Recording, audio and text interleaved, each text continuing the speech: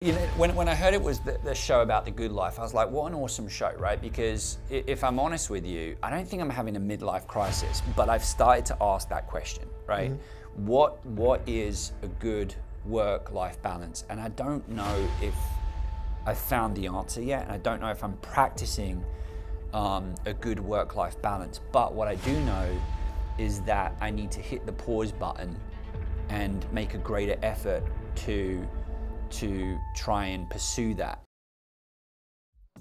I'm wholeheartedly a believer of being honest all the time, right? Because once you start to not be honest, then you start to lose track of who you are. You're not honest with yourself. It's like, yeah, I'm fine. I don't need to go on a diet. It's like you start to, make excuses for yourself, and you can't lose perspective in life. And I think having these conversations, learning, reading books, listening to conversations about how we can improve or be better or be better balanced. I think that this is a necessity in our life, for even if it's just for the simple point of having perspective. I've also always had this natural, just a feeling like I love to help people in a way that I don't want to tell them that I want to help them. Like, I want them to realize that I'm just showing them.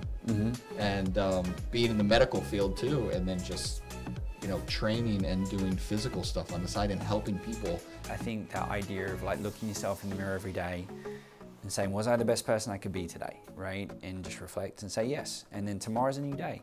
And sometimes you're gonna say no. I messed up, I shouted at my kid because I was tired.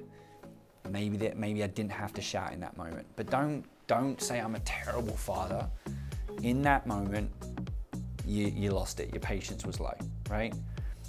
I also got in the habit of apologizing to my kids, right? Sometimes I do. I snap at them, and I go over, I give them a hug, I give them a kiss. I'm sorry I snapped at you, right? It wasn't your fault. And every single time they give me this hug and a kiss and say, it's okay, I know. Yeah.